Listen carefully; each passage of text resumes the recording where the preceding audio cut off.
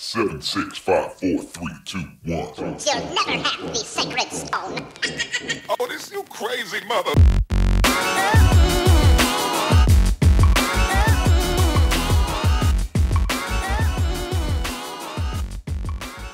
Danny Lambert with Plush Republic. I'm going to be running you through how to set up Google Optimize using Google Tag Manager today.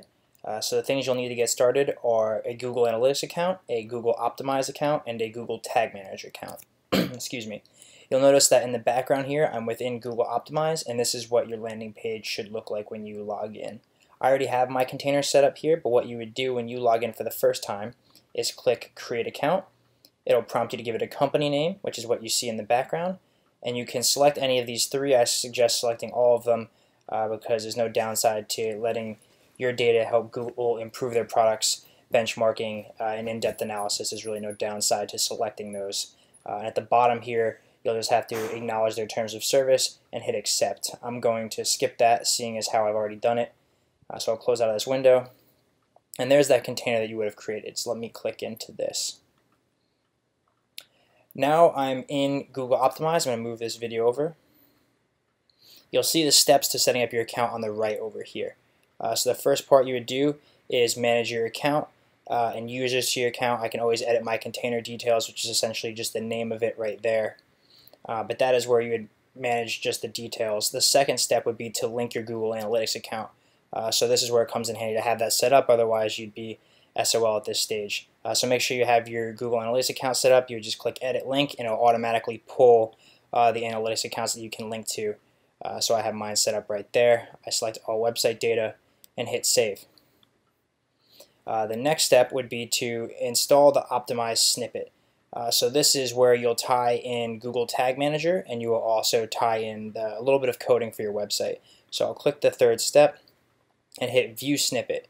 When I do this, it'll give you the instructions to implement it in your regular coding, but having Google Tag Manager will make this a lot easier. You'll notice that it just tells you to append this code to a Google Tag that already exists. So I'll go into Google Tag Manager next, and keep note that this number right here is my Optimize ID. When I'm in Tag Manager, I already have one set up, but I would just go into Tags, click New, name it Google Optimize Tag, and Configure. Within here, they make it very convenient because they'll have a Google Optimize option. So if I click that, all it asks for is my Google Analytics tracking ID, which I can grab right from my Analytics account. So I'll click here. I'm in Admin. If I back up, this will look more familiar. Click Property Settings, and copy and paste that tracking ID. Where I mentioned before was the Optimized Container ID. That's what's going to go in here. So I'll click back, grab that ID, which is right here, and drop that in there. And we're almost done setting up that tag. All we have to do next is set up our triggering, which I would want to trigger on all pages, and this should be good to go. I don't have to click Save because I've already implemented this tag, but here you would click Save and then just publish it like any of your other tags. Now, after that's set up, I'll go back in here, and I don't have to actually put this on my site now because that's Tag Manager implementing it. The only thing you will need to implement is a second tag. So you'll notice they have this minimize page flickering. You'll want to copy this script and paste it into your head file right above where your Google Tag Manager is, right? Because the Google Tag Manager is implementing the optimized code from the screen before, and then this will implement the anti-flicker. So when it's changing variations of your page, it won't be flickering, seeing one for a second and the other loading. And I'll show you where you put that. So I'm a WordPress user. If you're a WordPress user, this is very simple. You would come into your site files. You would come down, let me move my screen over again. Come down to Appearance, click Editor, and then I want to find my head file. Here it is, header.php.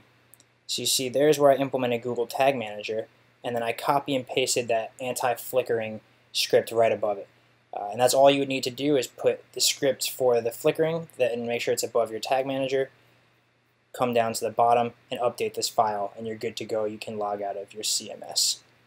Now, you're done with Google Tag Manager, so I can close that. You're done with Google Analytics, so I can close that as well. And now,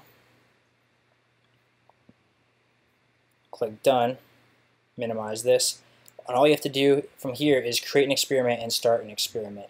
And to Google's credit, they've made this process very seamless and very easy to implement. So I'll go ahead and create an experiment, call it test experiment. And what website is this for? I'll make it for my home page here. Copy and paste that. So they have some documentation on what these different tests are. So if you're not familiar with the difference between an A/B test, a multivariate test, and a redirect, check out the link in my description, and that'll give you an explanation. I don't want to go too far in the weeds on that here.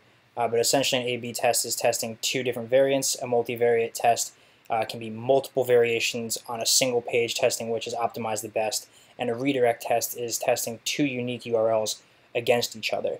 So if I cloned it and created two completely separate pages and wanted to see which would perform better, that's where a redirect test would come in handy. But for now, I'm going to do an A/B test and click Create.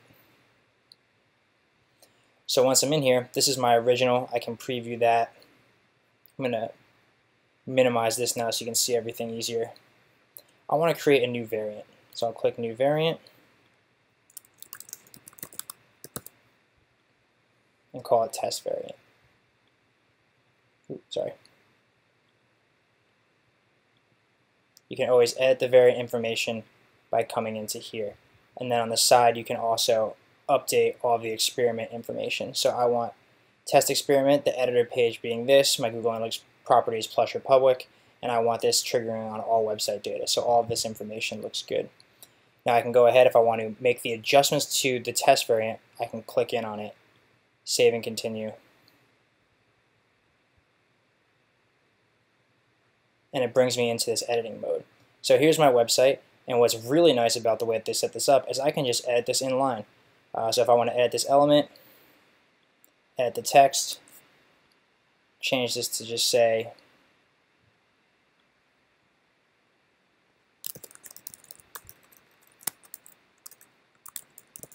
marketing and growth instead of digital marketing and growth, I can do that, click Done, and click Save. And that will be my new variation.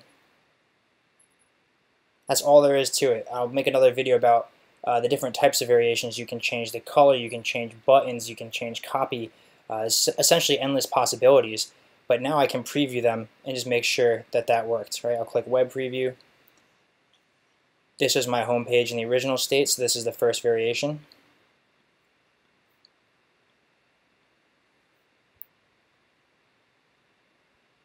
And then this is the second variation. And again, this isn't a great example because I only changed copy, and this is most certainly going to test as less effective, but it's giving you a general gist of the kind of power that it has here.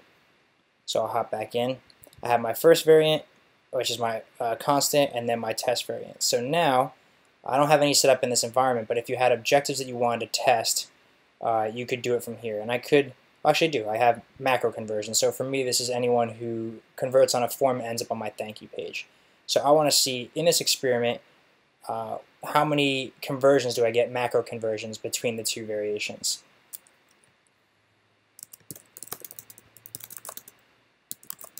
So here I'm changing the copy on the home page. This is a description for you, or a hypothesis, essentially notes for yourself to see how you're performing and why you set this up.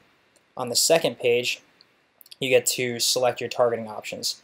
So the percentage of your overall visitors to target, which I will typically do as 100%, and you can weight it more or less in favor of one variation.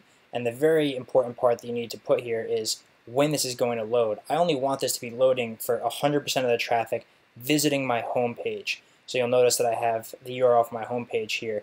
If this had been, if URL contains plusherpublic.com, it could be on any page on my site that starts with that. So you want to make sure you have the correct matching criteria here so your experiment runs when it should. And then after all that, I'm ready to go. Sorry. I can save this. And then by clicking Start Experiment, this experiment will be ready to go, and then I'll get a full slate of analytics.